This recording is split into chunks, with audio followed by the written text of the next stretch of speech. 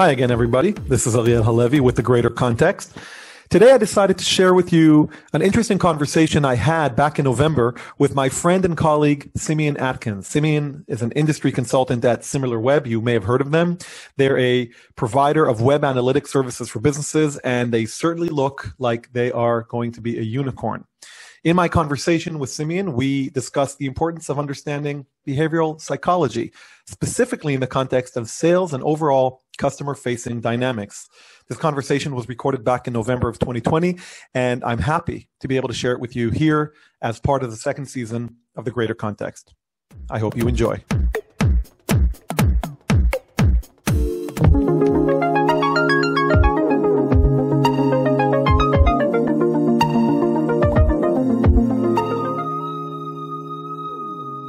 Okay, well, hello everyone, and a very warm welcome to today's webinar.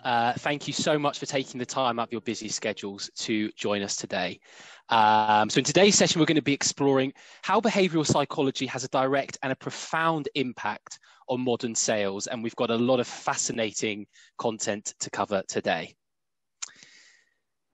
So first, we'll be looking at psychology of decisions and some basic ideas around behavioral psychology to examine really what motivates us to make decisions. We'll then examine some outdated paradigms around sales. I think we all know now that the reality is making the sale is just the beginning, really, of the process, and the ability for you to keep your promises and continued value will really shape the ability to keep your customers coming back for more, and we'll examine what that looks like in more detail throughout the session. And finally, we'll examine the shift from a transactional to a consultative sales approach and the need to shift your sales approach from being one that's a seller-centric one to one that's a buyer-centric one. So before we dive in, quick round of introductions. So my name is Simeon Atkins. I'm an industry consultant here at SimilarWeb, and I'll be your co-host for today's session. For those of you that aren't too familiar with us, SimilarWeb is a market intelligence tool that provides granular insights and data points into over 100 million websites globally. And what that does, it helps you give a 360-degree view of what's happening in the e-commerce market, which of course has never been more important than it is right now with the current pandemic as it is. And with these insights, we support well over 1,000 sales organizations to find, win, and retain new business through a consultative sales approach. And it's that consultative sales approach that really goes to the heart of what we're going to be discussing today. I have the pleasure of co-hosting today's webinar with Ariel Halevi, who is senior consultant and co-founder at Vayomar. Ariel, over to you. Thank you very much, Simeon. It's taken us 9 months to get here. And one pandemic. A little bit about ourselves. Vayomar is a boutique global consulting firm. We were established in early 2003. We focus on two key areas to help businesses basically meet their goals while also ensuring personal development for their employees and general well-being, whether it's strategic decision-making processes on the one end, effective communication on the other. And the one thing that all has in common is trying to work out how do our brains operate in the modern world. We'll get into that a lot today, so I'll keep it short, but it's a real pleasure, Simeon. Thank you, Ariel. So before we start, I want to go back to when Ariel and I first met. So Ariel was a keynote speaker at our company annual conference at the start of the year, which was, for many reasons, a lifetime ago already. So normally when you walk into a room of strangers, I guess you'd be conscious of making a good first impression. Ariel, on the other hand, chose to walk in to a room full of strangers and dress the entire room as cave people, which is probably not the easiest way to strike up an initial rapport, but it's something that's really kind of stuck with me. And Ariel, you might want to maybe try and make me feel a little bit better by putting some context behind why you decided to come into a room full of strangers and address us all as cave people. Well, first of all, we're talking about it 9 months later, so I think that carries its own weight. It's still raw. Those who know me know I'm a glutton for punishment. But to be fair, I was addressing myself as well. I think that at the end of the day, when you think about our evolution and our development, we are very, very much still cave people. And this is something that's at the heart of the work that we've been doing at Vayomar for the past almost 20 years. You know, you have these ancient part of our brains that have been evolving for hundreds of thousands of years in the very least. And they've been evolving to help us survive and thrive in a very, very static environment, generation after generation. And they've developed this ability to generate automatic responses that give us a competitive advantage to survive. The problem is that the world has changed and the systems have not. And even though we do have a second system that's been developing, it's the later part of the brain that's been developing from an evolutionary perspective. It's also the last part of our brain to develop individually. So these parts, the amygdala, for example, the part of our brain responsible for the whole fight, flight, freeze response, that's fully developed by the age of 15. This is developed by the age of 25. So anybody listening to us today who has teenagers and occasionally finds yourself thinking, my kids are crazy, you're kind of right neurologically. And so at the end of the day, you look at this old brain and you look at the modern day reality that our innovative capabilities has created, and there's this massive disconnect where we now have a completely outdated operating system generating 1 million automatic responses every day. And those responses are no longer compatible with what is the right thing to do. And Simeon, that's why I say we are all cave people. It's not meant to be derogatory. In fact, it's meant to be very respectful to where we came from. And if we can take these systems into account, as you and I will discuss today, we can actually get the best of both worlds. I think it's just fascinating and a little bit terrifying as well at the same time. I think our brains are hardwired for a very different time and reality to the one that we're living in now. And by the way, I feel a little bit less offended that you called us cave people. So that's fine. I think it's water under the bridge now. But of course, what we all really want to know is how all this relates to how we operate in a sales environment. And maybe you want to kind of shed some light into where that kind of links to a sales environment. Well, you know, you've seen the slide before that I'm about to show. When we talk about salespeople, if you ask the average person in the street, you know, what's sales? Or if you talk to people who are non-salespeople and you dare tell them, I want you to sell something, they immediately, you know, they don't like it. It's like salespeople are like lawyers. 99% give the others a bad name. And it's because this is the stereotype of a salesperson. This is what sales used to be for most of our existence, right? What is this guy selling? So if, you know, let people take a second to try to figure out the picture. This guy is a salesperson. He's got this incredible potion. He is going from village to village selling this potion that will grow hair on your head if you're bald. And that's just not how sales works anymore. Sales has gone through a major shift. Just like humanity has now moved into a new reality and it has to adjust, so have sales. And there are 4 major paradigm shifts that we identify in our work with companies all over the world, which basically talk about these 4 major changes. And you and I, we're going to be talking a lot about the shift from transactional to consultative, but we're going to be doing that as a foundation for the remaining 3 paradigms. So think about that guy on the horse for just a minute, right? He walks up to a village, he has a conversation, and a transaction will either take place or not, and that'll be the end of that relationship. And when the transaction is over, whoever paid him money will have acquired full ownership over whatever bottle they bought, if they bought 1 or 5 or 10. Which means the only thing this guy needs to know is how to close a deal. And the minute he closes a deal, the money handed over to him represents 100% of the revenue per customer, per deal. That's not the case anymore today. Today, not only is it harder to get to a place where we close deals because the world is so much more complex, there's so much more noise to cut through, there's so many more options, the technologies are so much more complicated to understand. It's more expensive to get to a point where you close a deal, and even then, you're not getting 100% of the revenue up front because you're selling today licenses. That's access, licenses, annual contracts, quarterly contracts. That's the name of the game in the digital revolution, software as a service kind of business. So now you have to retain your customers. You can't just be really great at promising. You have to know how to keep the promise. And keeping the promise means it's no longer just up to you. If the customer support, customer success, technical implementation people don't do a good job post-sale, they're not going to renew with us. And without renewal, there's no future. So this is a very, very fundamental piece that's important. Humanity has gone through a meta-historical transformation, and as a result of that, sales have gone through a major transformation. And that's how the 2 pieces connect. Yeah, and I really love this idea of the paradigm shifts because it really does directly speak to what we're trying to do at SimilarWeb with our clients, or what we're providing to our clients at SimilarWeb. But if we take what we're talking about there about transactional to consultative, for example, the data that we're providing really empowers a salesperson to make that transition. So let's take an example on our core client base, which is payment companies. Sure.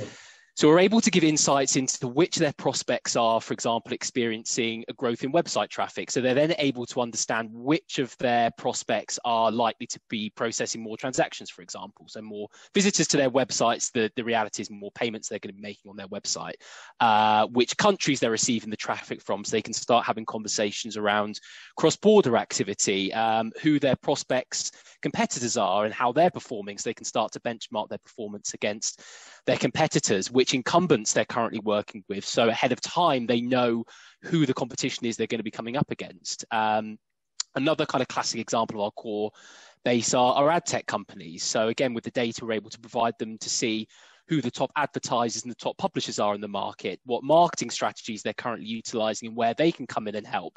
What the kind of key keywords that they're competing for. And all of this data really does help to unlock the door to having far richer, strategic and meaningful conversations with your prospects. And I guess to follow on from that, based on what we were discussing so far, would you say now the emphasis is less about product expertise and actually more about customer expertise? Absolutely. You've just hit the head on the nail, or the nail on the head. The other option is a little bit more dangerous. Yes. Yes, absolutely. You know, let's go back to that salesperson on the horse. All he has to know about his customers is right there in front of them. They're bald, period. That's it. And as far as he's concerned, they're all the same. He doesn't need to know where they work. He doesn't need to know about their families. He doesn't need to know much about them. In today's world, to really sell, you have to be consultative, and to be consultative, you have to completely change your approach from what it used to be. Salespeople used to think their job is to show up and throw up, so to speak, meaning show up and just share everything you know about your product. That's not the case, and they would speak for 90% of the time. Today, you have to show up and speak maybe 10% of the time, certainly in the early stage. And it's not only that you need to speak 10% of the time, what you say in those 10% actually shouldn't be at all statements and answers. It should be open-ended questions. And the questions should be about the customer, not about your product. And so really, to be a great salesperson today, it's not sufficient to be an expert in whatever it is you're offering. That's actually secondary. You have teams of people who can help you with that once you've generated interest by the customer. Really, your job is to be an expert in your customer. You need to know exactly the markets they're operating in. What is their business strategy? What are their goals to achieve that? And to illustrate this point, Simeon, I'll share with you a concept which we call the sales ladder. The sales ladder basically talks about 3 key capabilities that are critical if you really want to close deals. But I would say more than that, if you want to retain deals, and ultimately, if you want to turn your customers into your own advocates. So you've mentioned it before, Simeon. Salespeople, number one thing, let's know about our product.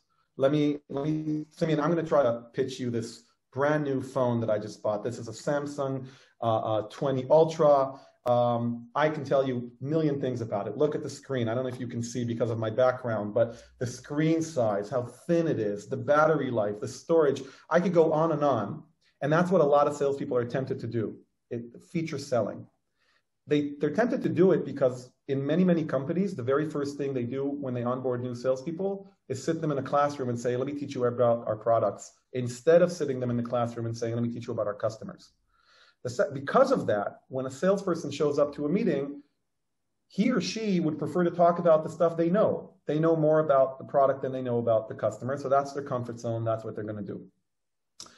What we suggest is that you actually want to create a situation where rather than just be based on feature selling, you actually elevate to impact selling, where your entire focus is about the contribution, just like you did before. Your entire focus is about the contribution to the customer. And only once you can verify and align with the customer that the contribution is relevant, then you can step down from the ladder and talk about the features. Ultimately, you want to get to a point where you can actually sell identity. So you and I, we kind of hit it off pretty quickly. And so it was pretty easy when we had our first conversation about maybe having a webinar together. We already knew we liked each other. You know, in the meantime, you had a kid, the world had a pandemic. We spoke a few times. Identity is critical. because impact selling is also very limited in range of time. What is your company focusing on the next 1 to 2 to 3 years? What is the technology that I have available to support that? Identity selling is about saying, look, I'll be here for you in 10 years. The world, think about companies who ended a big contract December of 2019. And then 2 months later, the entire world shut down.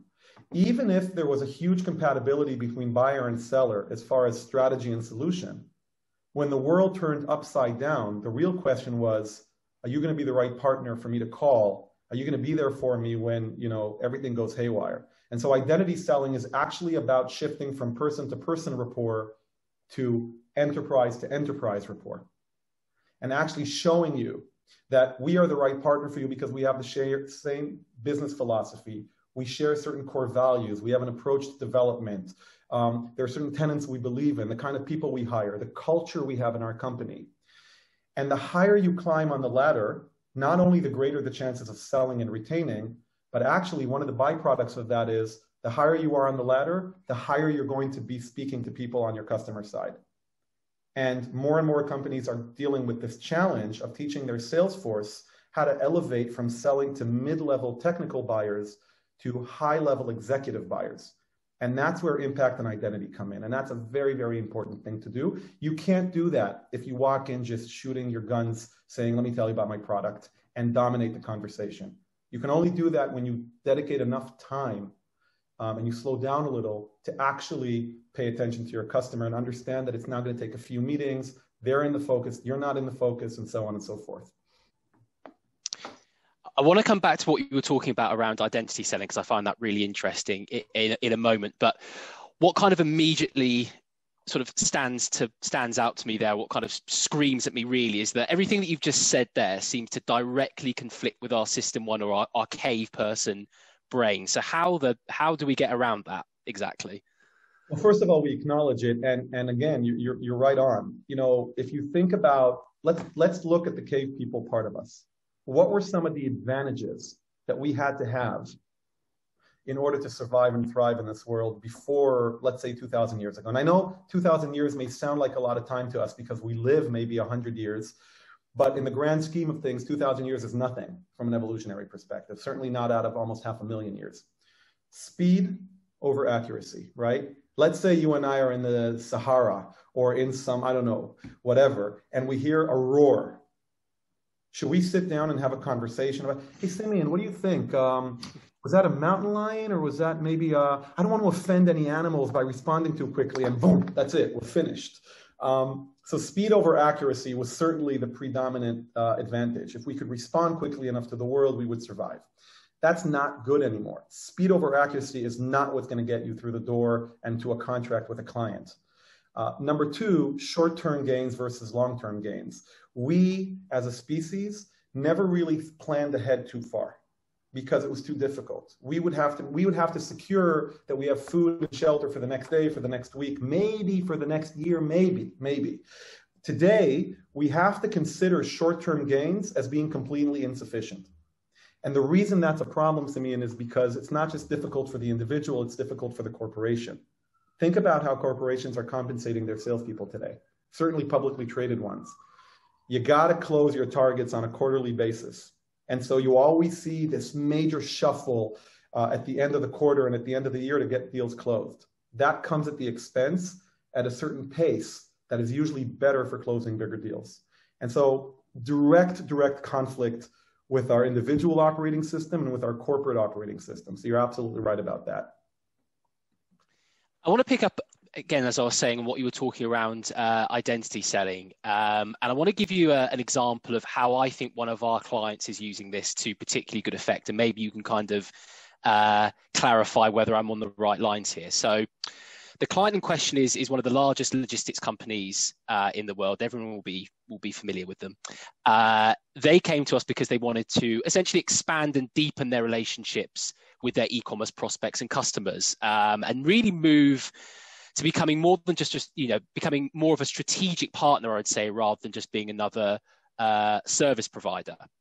So as part of this process, what they do is they utilize the similar web data, and they create these really kind of interesting, in-depth market intelligence presentations that they'll show to their prospects. So they'll include things like benchmarking their prospects' market share against their competitors, what their marketing strategies are looking like, what kind of keyword strategies that their competitors are utilizing. And what I find really amazing about these decks is that, you know, there's nothing in there that's really talking about what this logistics company provides. In fact, you can probably, you know, from what I've just said, you can probably gather these insights and these talk tracks are way beyond what this company actually offers, or even really can offer real expertise around. But what they understand is that this is important to their clients, it's relevant to their clients. And the feedback that we've had from them is that their prospects absolutely love it. You know, going back to what you were saying earlier around, you know, the turn of the year now and everything that's happening with COVID, you know, people are so much more receptive now. The more help that you can give people, you know, and our salespeople are very good at that as well, utilizing you know, the similar web data. It's that old kind of saying, you know, drinking your own Kool-Aid. It's sending insights to their prospects, you know, just because they want to, you know, they want to help, and they want to, you know, they want to offer something that's beyond what they are, you know, what they're kind of talking about in terms of a product. And like I said, the feedback that they have from their clients is really strong. And in terms of cold hard numbers, they've reported to us that they've seen a $5 million uptake since they've utilized similar web. So it's definitely helping. So would you say that's a good example then of identity selling? You know, thinking beyond what their product and service is, and actually thinking about what is going to be important to their clients and what's going to be helpful for their clients to understand as well. 100%. I think it's a beautiful combination of identity selling and impact selling. When you're walking in a transactional mindset, you're really very geared about what do I need to say to close this deal? And you're very, very self-centered. Again, this is very natural evolutionary wise. We're designed to be self-centered. There's a competition out there over resources. It's a dangerous world. We need to survive. That was true in an age of scarcity. But in the age of abundance, and I think there's very little argument here that we are very much in the entrance to that stage, the company you're talking about did very, very wisely to kind of apply this concept of delayed gratification and say, you know, in scarcity, the more others have, the less you have. But in abundance, the more others have, the more you have. And this concept of win-win and of understanding that the more value you create for your customers, the more value you're going to ultimately get, even if it's not immediate, even if it's not at the moment of closing the deal, is very, very, very smart. And one of the byproducts, I believe, of what you're talking about with your company's case study is that by constantly exploring new ways of creating value for your customer, you're not only positioning yourself as a company that really cares and as a gift that just keeps giving, you are gradually uncovering new areas that generate land and expand possibilities for your business. And the next level after that will be skipping over from one company to another because it's got this domino effect situation. So very, very interesting example that you just gave. A very good example of saying, look, we're the kind of company that cares about you. We're going to continue investing in you. We care about your success, and we will make money as long as you're successful. Versus, I have an amazing bridge to sell you, and I'll see you again in 20 years, and I don't care what happens. So, yeah, I think that's a really great example. So if I'm not mistaken from what you were just mentioning there, we're starting to cross over from pre-sales to post-sales now. Is that right in saying? Absolutely. And this goes back to one of the 4 paradigm shifts we talked about before, right? Success is no longer measured by closing a deal, it's measured by retention. And retention by definition means that I have to maintain a high level of intensity of positive contact with my customer even after my deal has closed. And by the way, that's probably, I haven't researched this academically, but that's probably the origin of the evolution of the role of customer success or account manager, is this understanding that it's not enough to sell. But you actually did a great job taking it even 2 levels forward, because I'm suggesting that even before going the extra mile with your customer, you have this vested interest in making sure that after the deal has closed, your customer is actually using your product. The percentage of services and solutions and technologies that get acquired after an extended due diligence process and then almost never get used is remarkably high. And in the old times, you'd be like, I don't care. I don't care if he uses the potion to grow hair on his head or not. I sold him a bottle. I'll be back here in a year. But in today's world, it matters, because when it's time to renew the deal, your customer is going to sit there in front of you and say, yeah, I don't think we need to renew. We never used it. It didn't really do any good for us. And in their head, it's going to be the product is not valuable. The solution is not valuable. They'll probably blame you, right? Because that's another evolutionary thing, right? Blame somebody else. It's in our interests. It is in our interest to ensure that whatever our customers buy from us, they actually end up using. And that's the source of this concept called value realization and value recognition. If a customer doesn't fulfill the promise with you, if they don't realize the value of whatever you sold them, and that can only happen after the deal, they won't have a good reason to buy. And it gets even harder than that.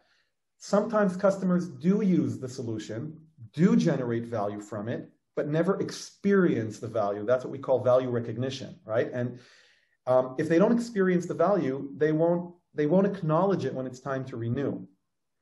What's great about the story you gave is it's beyond value realization, value recognition. It's continuous value adding support, which is very, very valuable. And so your relationship with the customer after the deal can be just as important, if not more important, than the actual effort of closing the deal.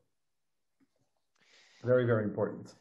It sounds like a lot of hard work, and it probably, well, it is. We know it is, but it's clearly worth it. And I think I recall you saying that you kind of see professional relationship management as something that falls under project management even. Maybe you want to kind of expand on that a little bit as well. Absolutely. I think that, well, first of all, it is hard work. I think that's a very fair statement.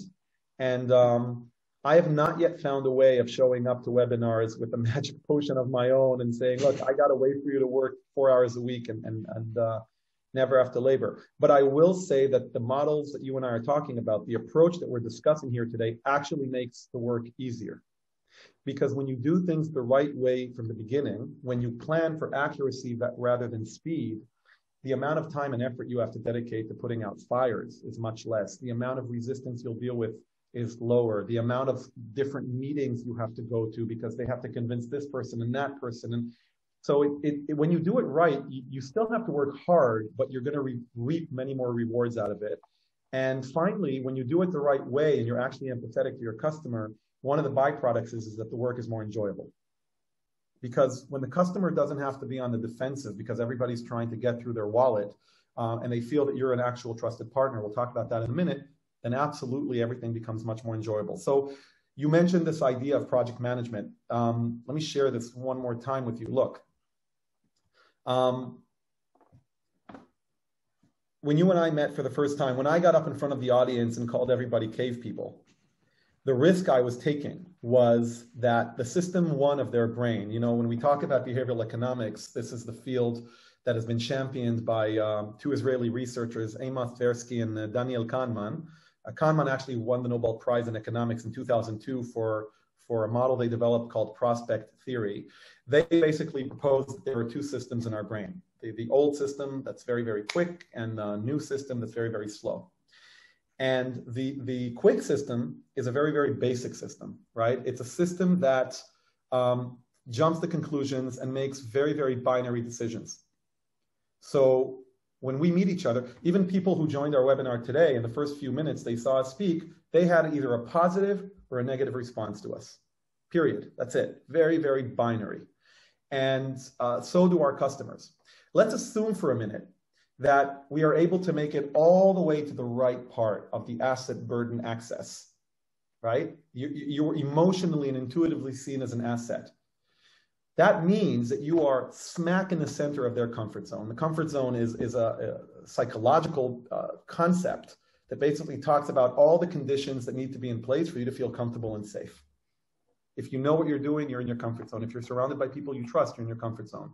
If we could get to a point where we're in their comfort zone, anytime the world, and this happens every minute, shakes up their stability, they're going to go back to that comfort zone and you're going to be there waiting for them. Now, it's a journey. So let's say that you close the deal. That's great. You're on the right side of the axis, but you're certainly not at the center of their comfort zone. You still have to go through multiple steps, which we recommend these 4 steps, but this is obviously not an exact science, where you move from provider to trusted advisor to business partner to opinion leader.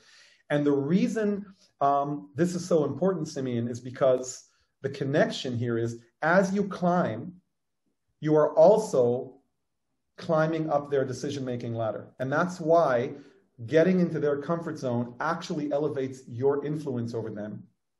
Because the more they trust you, the more comfortable they are with you, the more they feel they've gotten value from you, the more relevant they're going to perceive you as being. And the earlier on in their decision-making process, they're going to want to invite you into. And that's very beneficial, because when you're provider, they're ready to execute. You're like, sure, we'll be happy to provide you all these materials. When do you need it? What do you mean, when do I need it? You haven't sent it yet? Like, providers have to respond immediately. There's no response time because companies are always late in their decision-making process.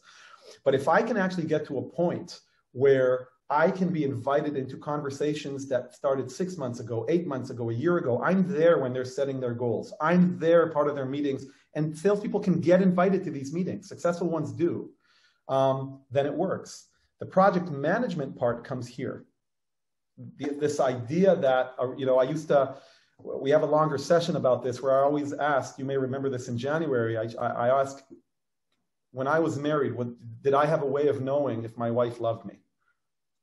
How would I know? Is it because she agreed to walk the dogs on a rainy Sunday morning when it was my turn? Is it because what? How do I know? At Vayomar, we believe that all human dynamics can be measured. And it's not just us. We're seeing this now in the world of social media. And we propose, based on experience, 6 relationship key performance indicators that should be proactively monitored and addressed and prioritized in order to actually build a very good relationship with your customer well after the deal has been closed. We won't go through all of them, but we can certainly pick one of them. Let's talk about the non-functional interaction one. Yeah, definitely. I was actually going to say that seems like probably the less or the least intuitive element here. So I think that'd be a good one to zoom in on for sure. Well, let's do a little experiment with our listeners. What do you say? Let's see how this works. Let's throw it out to them. Yeah, absolutely. I want you, everybody listening to us, I want you to please just take out your phone for a minute. Probably the first time you've ever been on a webinar where they've asked you to take out your phone. Simeon, I want you to think about, this goes to everybody. I want you to think about a person in your life, not professionally, who's a friend, not your best friend, not a childhood friend, not somebody who saved your life or that were in the army with or whatever. I want you to think about somebody who you met casually a few years ago, you became friendly, and you dropped out of touch. So Simeon, you've now not spoken to this individual for 3 years. No happy holidays, no happy birthday, okay? So to everybody on our call, think about somebody like that for just a second. And now I want you to write the following message and think about whether or not you're willing to send it to them. Let me be very clear. Don't send this message before I'm not explaining it. Here's the message. So I'm thinking about somebody called Jennifer. Please send the following message. Hey, Jennifer. It's been so long, time flies. I really hope you're great. Listen, can I borrow your car this weekend? Now ask yourself, are you good sending this message? Simeon, what do you think? Would you send it? It had me squirming in my chair just the thought of sending that message. So no, probably not. That was certainly the immediate reaction anyway.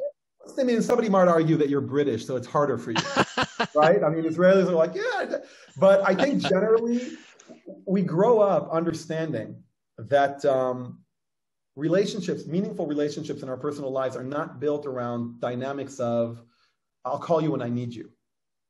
In fact, when you think about the meaningful relationships in your life, you think almost all of them, the people you go out with every week, you have dinners with, most of your interactions with them are what we would call non-functional interactions. They're not interactions designed to serve an immediate function. You don't need something from them right now. You don't need the car. You don't need a loan. You don't need a kidney. You just want to spend time with them for the sake of spending time with them. And that's core to the human experience.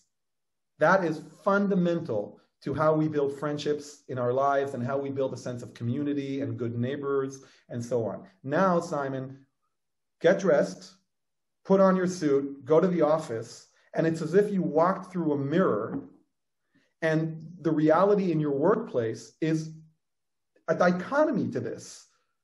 When was the last time, what percentage of the interactions you had with your colleagues or your customers or your vendors or your partners is non-functional? The last 10 emails you sent, were they because they emailed you and you needed something, or you needed something, or they needed something from you?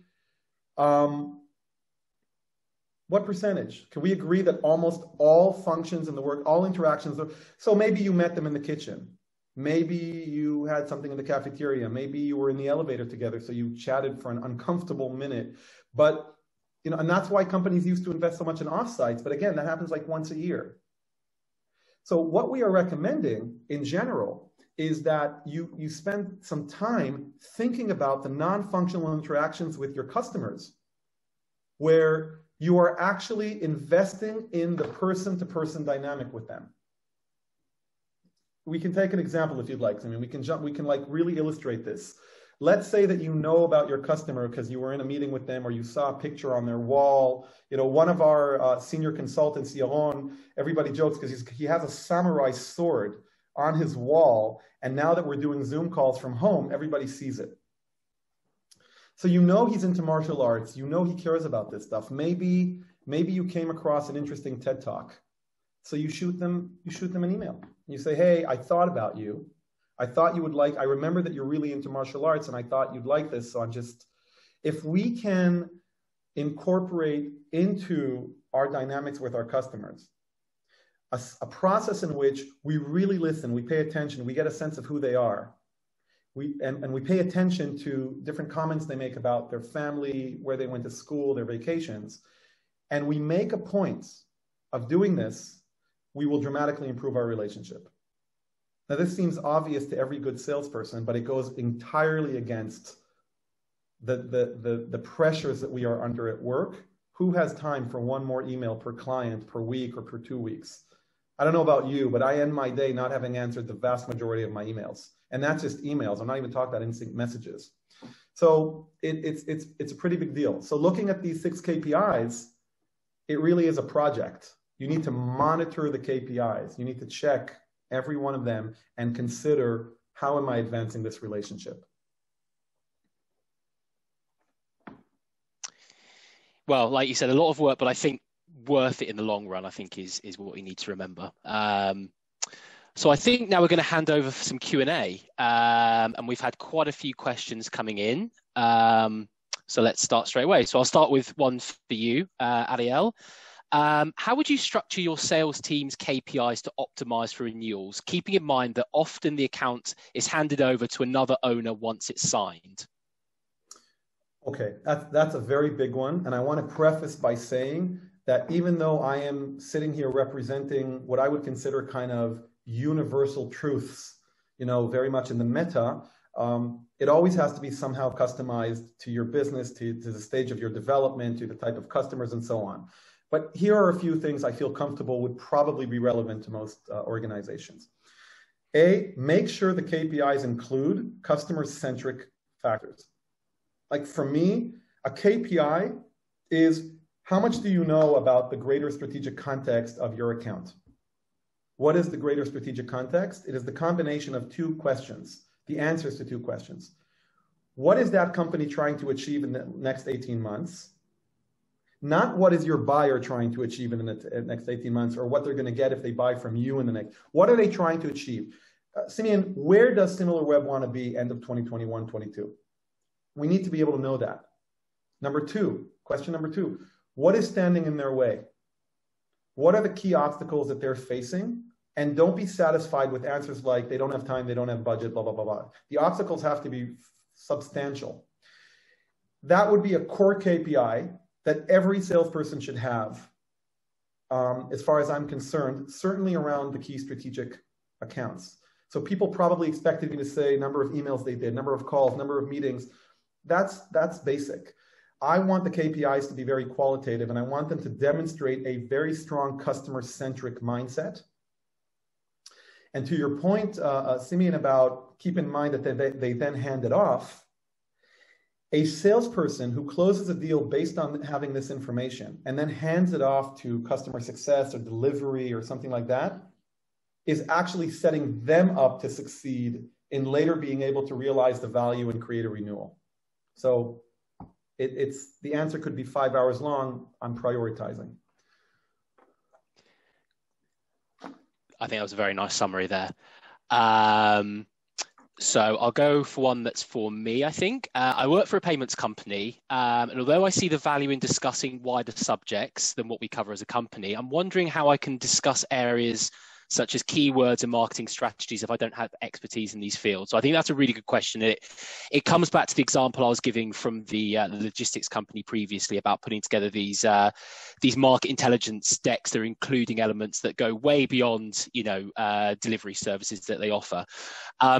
What I would say there is that the prospects and the companies you're talking to are not going to be expecting you to be experts in keywords or marketing strategies if that's not what you do as a company. The point is that you're able to present this data that you can get from SimilarWeb in a way that they'll be able to understand it, and they'll be able to dissect from it what they need to. It's not that you need to go in and suddenly shake up their entire SEO strategy.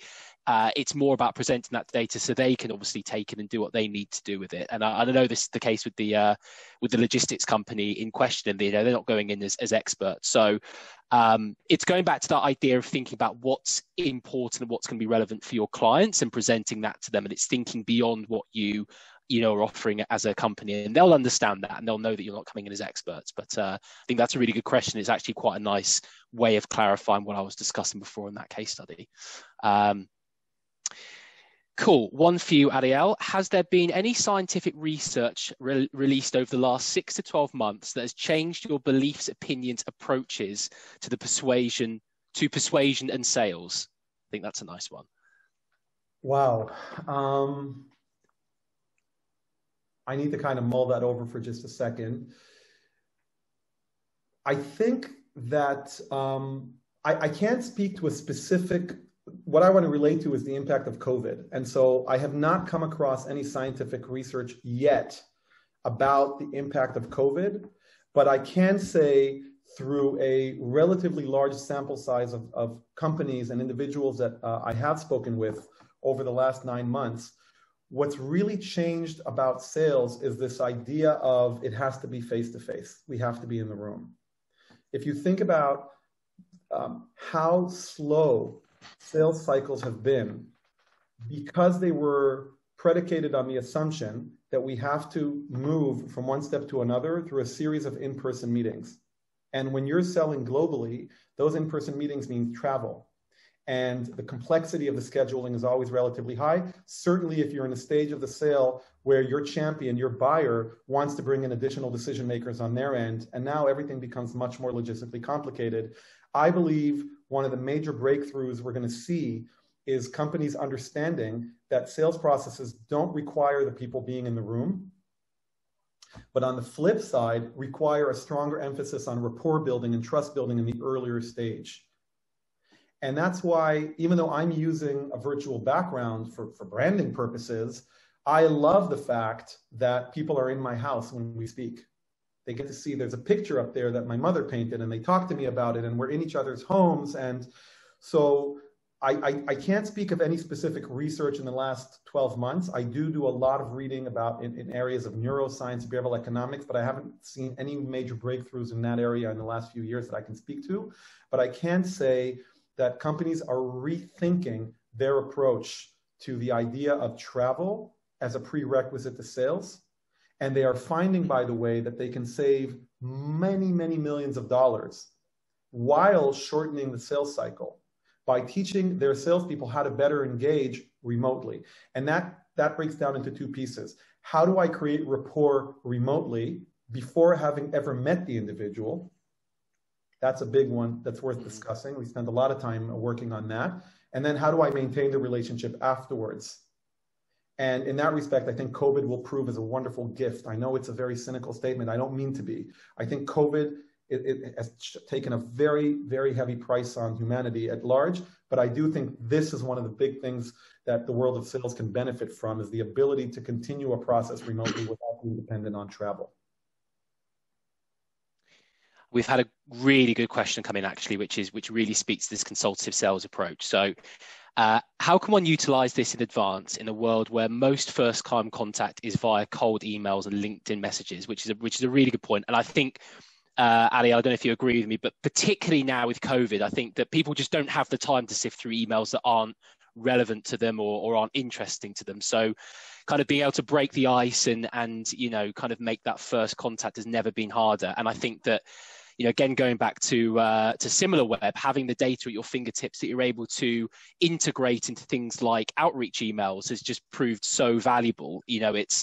It's all about doing the research into your clients, understanding where the pain points are that you can obviously help to address, showing that they've done the homework so the client understands that. And I think that the other thing that you're able to do with SimilarWeb, which is particularly interesting, is that you're able to benchmark, as I was saying before, your prospect against their competitors. And the reason that that's really powerful in like an outreach email, for example, is that your client is going to have insights into how they're performing, where their website traffic is coming from, what the on-site engagement metrics are like, etc. But what they're not going to have insights into is how their competitors are performing. So if you're able to put a screenshot in with, benchmarking how the website traffic of your prospect is comparing to 3 of their competitors, that's a really good way of, a great hook of getting their attention and starting that initial conversation. So, you're absolutely right in saying it's particularly difficult now because it's hard to see people face to face, but breaking through that noise now where people just don't have the time has never been more difficult. And I think that the more information that you have to hand that you're able to impart in your initial email, rather than just talking about your product and service, being able to actually really get to the heart of a pain point that your client is experiencing, and then talking about how you can help, is obviously very powerful. And utilizing tools like SimilarWeb and understanding the e-commerce market is a really powerful tool at the moment, and ways of being able to do that. I don't know if you've got anything to add to that, Ariel, particularly. Yeah, no, first of all, I want to echo the principle at the base of your answer, which is don't make your first contact your first contact. Come ready, do your homework, know about the customer, and it's never been easier with what the world has to offer, and certainly with what SimilarWeb has to offer, it's never been easier, right? So think about we can reduce this challenge into 4 key steps that are fundamental to humanity. We begin with you being a stranger, then you become familiar, then we try to see if we're similar, and then we can become allies. And how do you move from stranger to familiar? Don't reach out to them with an email before you found them on LinkedIn and maybe responded to some of their posts. Tag people in their posts, share their posts, look them up on YouTube, see if they have a channel, subscribe. Become a variable that they will have come across multiple times, even if they're not fully aware of it, so that by the time you're ready to speak with them and to reach out to them, the name they're seeing is not a complete stranger to them. It's actually somebody they're familiar with. It's somebody that they've seen before. And the minute our brain realizes that you're not a stranger, many, many defense mechanisms get eliminated instantaneously. So that's what I would add to that. Another one for you, Ariel, here. Can you suggest shortcuts? You probably don't like that word, but I'm going to throw it out there anyway. Can you suggest shortcuts to identify what the client needs when the clients don't know how to clearly define it themselves? That's quite an interesting one, actually.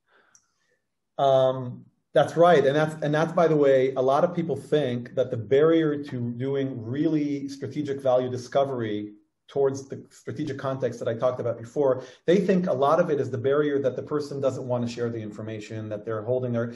Actually, the real problem is many, many times the buyers we engage with, especially if they're mid-level technical buyers, they don't know. Companies don't do a great job communicating their broader strategy to all of their people. And so that's a very good question, because if they don't know, how are we supposed to help them? Well, the answer lies in the advantage that you have as somebody who doesn't just work with this prospective customer, but actually has worked with other companies. Find the common denominators and really spend time getting to know the insights that are residing under the ground in your pipeline and in your customer base. Again, that means you have to shift from a tactical approach, our natural predisposition of moving from one opportunity to another and just tackling it immediately transactionally, to actually zooming out, looking at the landscape of the customers you're working with, finding commonalities, and then coming to your customer and saying, look, I don't want to pitch myself to you before I know that I actually have value to create for you. And so there's a bit of information that I'd like to see if we can uncover together. And based on that information, I can do my homework and see exactly, are we the right fit for you? Now, if the customer says, I don't know the answers to these questions, you say, well, let me propose a few answers based on my experience with the 30% market share that we have in the market, and tell me if any of this resonates with you. So what did we just do? First of all, we hopefully put them at ease, showing them that we're not just here to sell at any price, that we actually are committed to creating value for them, that we are entertaining the prospect that maybe we're not the right partner for them, which, by the way, is good for both sides, because if you're really not the right solution for them, you're going to invest a lot of time and effort closing a deal. They're not going to renew. Your renewal rates are lower. Your company valuation's lower. It's not good for anybody. That's short term. But the beautiful thing about this is that you've now, A, showed them that you care, B, sold your identity and indicated how strong you are in the industry, and C, you've already created value by helping them look at their own needs and becoming, so now you're not sitting across the table from them trying to pitch an idea, you're actually sitting side by side with them together looking at their company, and you've just turned from a possible burden who's going to cost them money to an asset. You're another part of their team that they're not paying for, helping them make decisions. So that would be my answer to that. I wonder if it's possible that we lost Simeon. I certainly hope that's not the case. In the meantime, I'll be happy to look at some more questions in the chat. Okay, so first of all, Devin, I'm looking at your question. What is the best way to introduce ourselves as a company who cares? Do you feel that the answer I just gave addresses that question, or would you like to have it addressed in a more nuanced way? I leave that for you to think about. Okay, so also the idea of, did we get you back, Simeon? We've got me back, my apologies. Okay, just so you know, the cave person in me was going crazy. I can imagine. Okay. It's a good real life example of that. Exactly. So I had just finished giving the answer. So just bringing my previous answer home, because it may not sound like a shortcut, cross-referencing data across your database of customers is actually a shortcut, because the alternative is actually doing a very, very extended in-depth discovery with your customer, which I'm still in favor of, but you can save yourself part of that journey by finding out the relevant insights that are actually in common to this prospect and other companies that you know about. So, Simeon, that summarizes the question about the shortcuts. Perfect. We've had a few more that come in, but I'm just conscious of time. So what we'll do is we'll reach out to those individuals after the webinar just to answer those additional questions. But if we just go back to the, here we go. So if we just go through a summary, Ariel, I'll hand it over to you to give a summary of kind of like the key points that we've covered today. And then what I'll do is I'll summarize to any of our clients that are on the call how you can take what we've learned today and implement this in a real life scenario. Absolutely. So I think the number one summary is we need to get to know ourselves better as a system. Human beings are a kind of a machine. We have hardware and we have software, and it's quite remarkable how little we know about it in our day-to-day lives. So summary number one is definitely find time to learn more about the nature of how human beings make decisions. And there's a lot that can be read about that. I'll be happy to provide a various range of sources to anybody who wants after this webinar. That's number one, get to know yourself better. Every hour you spend on it could save you 100 hours every year. Number two, try to test yourself. Look at your own sales process and look at your sales methodologies and ask yourself, have I really updated them to meet with the times? Or am I somewhat more close to that individual on the horse selling a magic potion? And number two, don't just think about yourself as a solution provider. Think about yourself as a value creator. Try to constantly experience the world through the eyes of the future success of your customers. Live in the future. And when you've identified a good picture of that future for your customer and you've verified with them that that is in fact what they're looking for, then reverse engineer back to today and to what you have to offer and see, am I the right fit for them? And that also means don't go after every single deal. Try to manage your pipeline strategically and try to think about it not as a competitive dynamic of can I sell, but rather as a joint exploration of are we the right partners? And I think these three guidelines can really do wonders for a sales organization. Yeah, absolutely. And I think from my end, we've obviously covered some really interesting ground today that, you know, takes a lot of the out of the box thinking, I think, you know, for us as salespeople. And I guess my key kind of takeaway, one of my key takeaways here is always remembering what's going to be interesting to your clients, you know, not just talking about your product and service, actually getting to the heart of what is important to your client. You know, and the beauty of having SimilarWeb is the fact that you've got all of this data at your fingertips that you're able to present to your clients, even as we were saying before, if it's not necessarily something that you offer as a service yourself, just remember what's actually going to be interesting and relevant to your clients. And don't always think that the next communication is one that's trying to make a sale, as Ariel was saying there before, as well. And just try and come out of your comfort zone a little bit more when we're talking about. Brilliant. So from myself and Ariel, thank you very much for joining us all today. The recording of the webinar will be circulated after the call. So thank you very much for joining. I hope you found it useful and stay safe. It was a pleasure, Simeon. Thank you.